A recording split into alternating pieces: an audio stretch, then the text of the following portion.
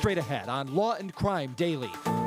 A prosecutor goes off for having to dismiss dozens of cases after appeals courts rule in favor of an NFL owner caught in a sex sting. Rich guys from a local country club lined up to receive sex acts. Also, calls for transparency after a grand jury fails to agree on charges over the death of Breonna Taylor. Release the transcript. Release the transcript. We unravel the criticism. Plus, a defendant heads to trial Monday in the killings of his parents.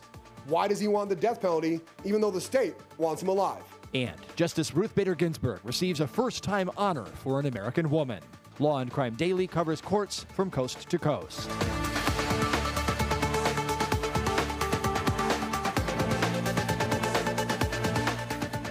And welcome, everybody, to Law and Crime Daily. I'm Aaron Keller, along with Brian Buckmeyer and Terry Austin.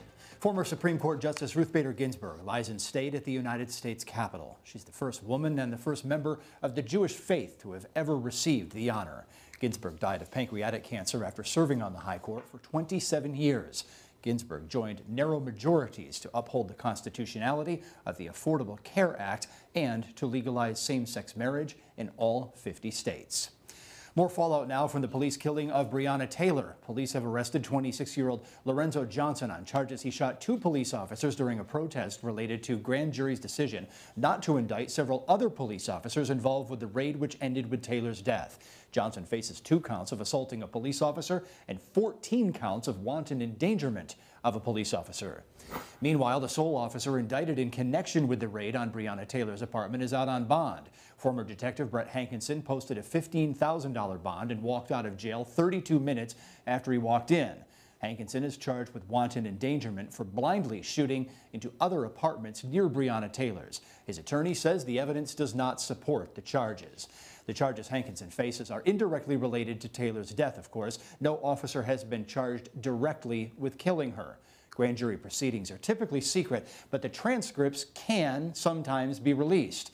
An attorney for Breonna Taylor's family wants to know exactly what evidence prosecutors presented to the grand jury and is demanding transparency.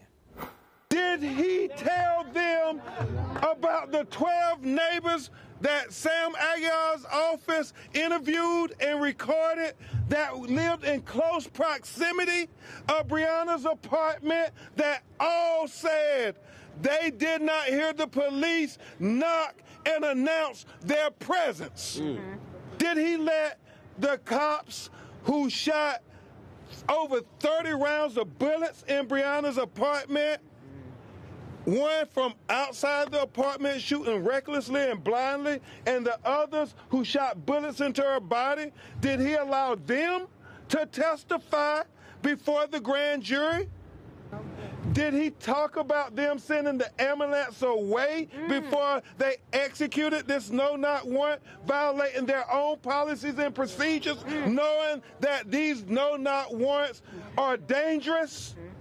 Well, if he didn't present these things to the grand jury, what kind of sham grand jury proceeding was this?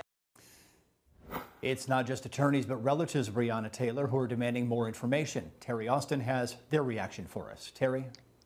Aaron, Breonna Taylor's family said they're angry not only with the decision, but because they weren't informed of the decision before the public knew.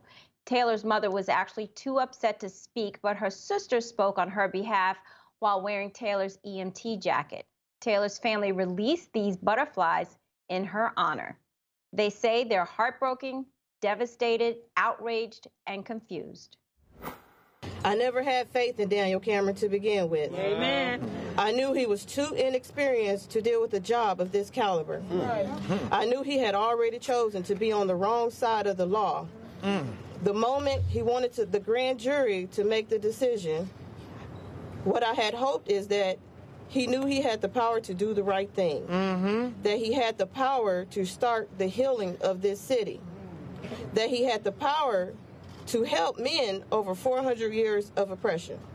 What he helped me realize is that it will always be us against them, that we are never safe when it comes to them. Mattingly, in an email, called us animals and thugs. It's clear that that is the way that they will always see us. And now to Brian Buckmeyer. With increasing frustration from the community, you see banding together there for answers. Brian? Aaron, it's a club no parent wants to be a part of, but they stand strong together. Family members of the victims of police brutality are coming together to support Breonna Taylor's family. Jacob Blake, who was shot 7 times by a police officer in Kenosha, Wisconsin, his family says he's unable to walk, but is hoping he'll be able to make a full recovery. His father traveled to Louisville to call for justice. We will not be moved. That drive meant nothing to me. Hey. Because I knew I had to be here. Mm-hmm. I knew I had to be here, standing next to my fraternity member. Mm. We didn't choose this fraternity. Mm. This fraternity chose us. Well. When it's your child, you can't fathom the emotions that you go through every night. You hear them talking to you. They're not there, and you hear them talking to you. Analysis now, Brian. I'm an advocate for transparency in cases like this, too. I want to see the transcripts. I want to see exactly what legal arguments the Attorney General presented, what evidence was presented, and try to get a sense of why this decision came out this way. Exactly, and I think everyone is in the same boat, and that, I think for a case like this, should happen. Of course, the large majority of grand jury indictments and cases are secretive, and there's a purpose for that, but when you look at what the AG said and how this case came out, I think there needs to be some oversight here. Terry, are you in agreement? I'm in full agreement. I think when you have something like this where there are actually no charges against Breonna Taylor, all of these social protests, all of these people are talking about the fact, say her name, and you come out with an indictment. They actually knew there was going to be a problem. They got the city ready, and they knew that they needed to make an indictment as it related to her, and yet they did not. The transcripts might give us some answers as to exactly how this case was presented and give us perhaps some confidence or less confidence in how it rolled out. Let's go to an update now in the case of the teen accused of traveling to Wisconsin and shooting protesters in Kenosha. Kyle Rittenhouse killed 2 people and wounded a 3rd during protests surrounding the police shooting of Jacob Blake. His attorneys are now fighting his extradition from his home state of Illinois to Wisconsin. Rittenhouse could face life in prison if convicted on the most serious charges he faces in Wisconsin. Rittenhouse's attorneys are characterizing him as a patriot who exercised his right to bear arms during civil unrest and who protected himself when he faced danger. Others see Rittenhouse as a domestic terrorist who incited the protesters. That's according to Associated Press reports. Legal criticism is building up against the Attorney General's interpretation of the law in the Breonna Taylor case we've been talking about, and we'll explain that after the break. And later on, a Florida prosecutor goes off after being basically forced to drop charges against scores of defendants, all because of legal maneuvers by New England Patriots owner Robert Kraft. Law and Crime Daily will be right back.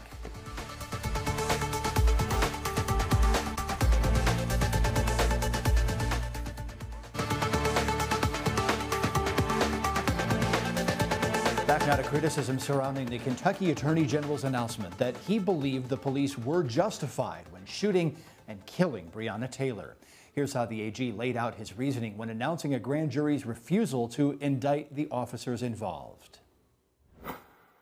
While there are 6 possible homicide charges under Kentucky law, these charges are not applicable to the facts before us because our investigation showed, and the grand jury agreed, that Mattingly and Cosgrove were justified in the return of deadly fire after having been fired upon by Kenneth Walker. Let me state that again. According to Kentucky law, the use of force by Mattingly and Cosgrove was justified to protect themselves. This justification bars us from pursuing criminal charges in Miss Breonna Taylor's death. An attorney for Breonna Taylor's family is questioning how Kentucky's self-defense law was applied to the 2 officers who fired shots but who were not indicted. And I know that you don't have the right to use the defense of self-defense when you injure or kill an innocent third party. And what we know from Sergeant Mattingly's own testimony to the Public Integrity Unit is that he saw that Breonna Taylor was unarmed. Yes. Yeah. His own testimony, he saw Breonna Taylor was unarmed. And then you made a lot of it, you put a lot of attention on the bullet, the fatal shot to Breonna Taylor being made by Miles Cosgrove.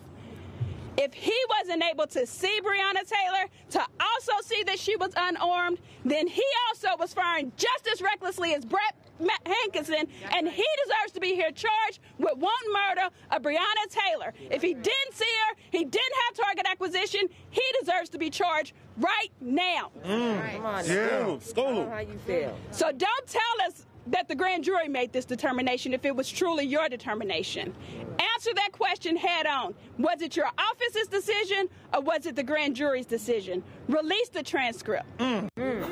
A Rutgers Law School professor shared similar sentiments on Twitter, saying the Kentucky Attorney General botched the law when the AG said the officers who shot at Taylor acted in self-defense. Under the Kentucky Penal Code, self-defense is unavailable as a justification in a prosecution for an offense involving wantonness or recklessness towards innocent persons, the professor tweeted. Even if two of the officers were justified in defending themselves against Walker, Taylor's boyfriend, they may have wantonly or recklessly injured or risked injury to Taylor. If the AG believes that the officers did not wantonly or recklessly injure or risk injury to Taylor, then he should explain why not. His legal rationale is flat out incorrect. Brian Buckmeyer, this is a lot of complicated legal language, so walk us through the theory. All right, so the theory is self-defense. Now, the officers would have self-defense as it applies to Kenneth Walker, but they would not have self-defense as it applies to Breonna Taylor because Breonna Taylor is not the individual who used force against them and they're responding to. There are other charges as well that really brings us to the point like this doesn't make sense. When you say self-defense, you're saying you committed the act, but there's a legal excuse. There's also assault in the first degree, which is a B felony, for when you wantonly exercise an amount of force and seriously injure that person. If you're not going to say they killed Breonna Taylor, they definitely wantonly disregarded her life and engaged in contact that created a grave risk of death to another and killed her. Manslaughter, you intend to injure one person. If I shoot at you, Aaron, because you shoot at me, and I hit a third person, manslaughter definitely says that's a crime. There's manslaughter, assault, so many charges that he ignored. And the only way he could have done that is by improperly charging the grand jury. Yeah, so the bottom line here is if somebody comes at me and I defend myself, that's one thing. But if I hit an innocent third party, the law of Kentucky does not cover me, Terry. That's exactly right. Under the Kentucky Penal Code, there is no self-defense argument if you are an innocent third person. And there's no question that she was an innocent third person. You heard Lanita Baker talking about the fact the officers saw she had no weapon. So she's innocent. She's just as innocent as the neighbors. And frankly, the charge that they gave to Mattingly, that should have also been as it related to Breonna Taylor as well. And frankly, all three of the officers. Good analysis, Terry and Brian. Let's go now to dramatic video in Ohio of a defendant making a run for it through a county courthouse. Multiple security cameras captured images of the man darting between benches and around a bar where the lawyers normally sit. At first, it was 2 and eventually 3 officers giving chase. The defendant emerged in a hallway, darted down a staircase, and got away when a rushing officer slammed headfirst into a wall and fell down the stairs. Authorities are searching for 34-year-old Nicholas Kyle Garrison in Highland County, Ohio. He was in court to be sentenced in a methamphetamine case. The injured officer was taken to the hospital for broken ribs and a possible concussion. This Pineville, Louisiana police officer who claimed he was shot while on duty is now facing his own legal trouble. His own department now says 25-year-old John Michael Goulart Jr. actually shot himself and tried to claim he was attacked. The police chief considers the shooting accidental, but since he says Goulart lied about it, Goulart is now charged with 1 count of malfeasance in office. A federal civil rights lawsuit is in the works after a botched police sting which caught Robert Kraft but violated the constitutional rights of dozens of people. We'll have more on that in a moment. Plus, a bizarre case involving a dismembered mother and father and a son who says he's innocent but who wants to be put to death if he's convicted.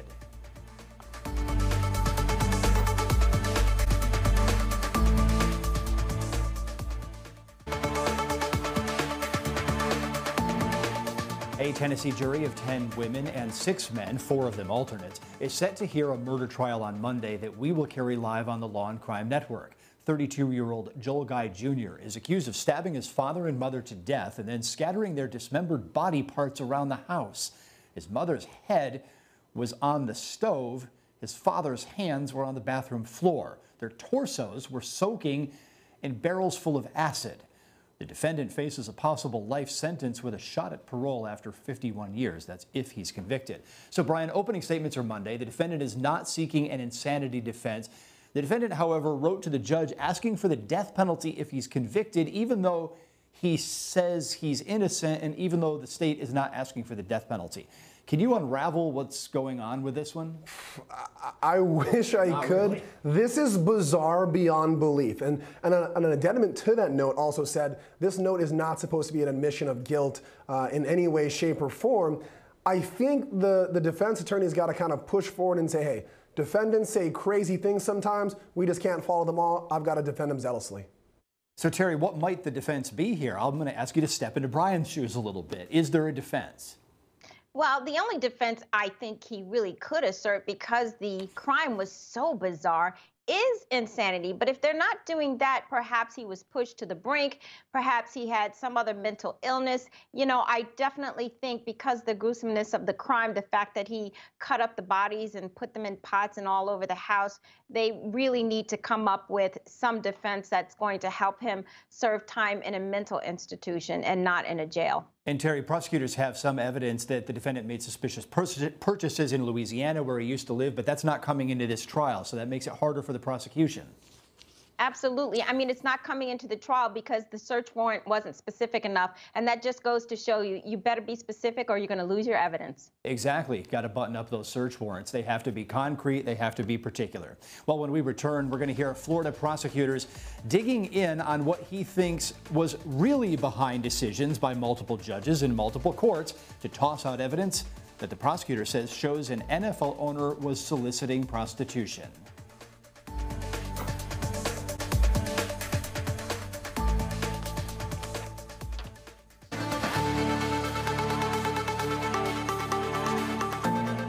A Florida prosecutor is sounding off for being forced to drop cases against 25 defendants after losing an appeal involving New England Patriots owner Robert Kraft. Kraft faced charges, I should say, after a sting operation at a massage parlor where authorities say some patrons were paying for sex acts. The police installed secret surveillance cameras inside private areas of the spa.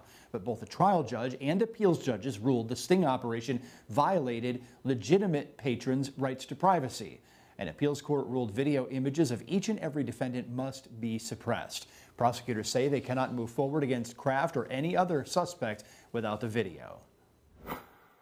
The risk of appealing the 4th District Court of Appeals 3-0 ruling outweighs any benefit.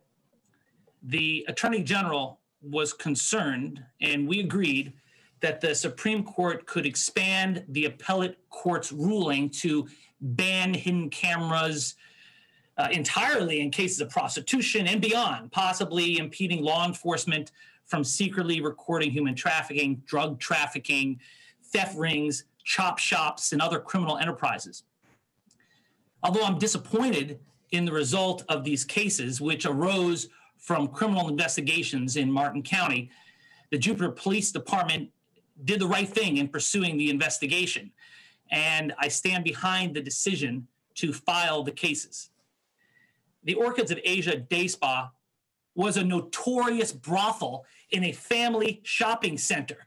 Rich guys from a local country club lined up to receive sex acts throughout the day until the place closed around midnight. 31 so-called John and Jane Does alleged through a federal class action lawsuit that this very same prosecutor and the police violated their rights to privacy. It's clear to us that at least 27, if not all 31 plaintiffs are non-existent. In our view, this federal lawsuit by what we consider to be phantom plaintiffs has been a tactic to pressure our office to dispose of the criminal cases. The lawsuit has demanded that we collect and turn over thousands of pages of documents and answer a ton of interrogatories that would take hundreds of hours of prosecutor and staff time. As part of this civil lawsuit, the lead plaintiff and I were court-ordered into mandatory mediation. But when I showed up, the so-called lead plaintiff was nowhere to be found. All this makes us believe that the federal civil lawsuit is an abuse of the court system, and I am calling it out.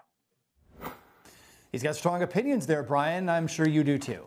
Yeah, I understand his frustration. He's used to punching against criminal defendants who don't have the power, resources, or ability to punch back, and he finally met someone who does. The higher courts agreed that they violated their rights, and I think they should need to go back to the drawing board and figure out how to do these search warrants properly, because trafficking of any people is horrible and needs to be cut out, but not at the expense of other people's rights, and that's what the court decided. And Terry, here, one would think that the attention could be focused elsewhere, training, education. We had officers up on the stand in the pretrial hearing saying that they didn't understand this process of minimizing their intrusion into the legitimate privacy rights of people. Well, you would think at this point that police officers would know how to actually bring a search warrant and use the minimalization rule, because the penalty is you lose all of the evidence. So once again, we're seeing that the fruits of this prosecution is being thrown out of the window. We're not going to clamp down on this particular sex ring if in fact that's what it was, or we're not going to get Kraft, because if he was soliciting prostitution, we're not going to have that either, all because the police officers were not properly trained and did not use the minimalization method. So, Brian, you said you understood the frustration, but my guess is that you understand it to a degree. To a degree, because I get everyone else. If this is a sex ring, I want it closed, but I understand to a degree because you can't violate other people's rights to do so. I appreciate the insight, Brian Buckmeyer, Terry Austin, and thanks so much for joining us here on Law and Crime Daily, where we discuss justice in America Monday through Friday.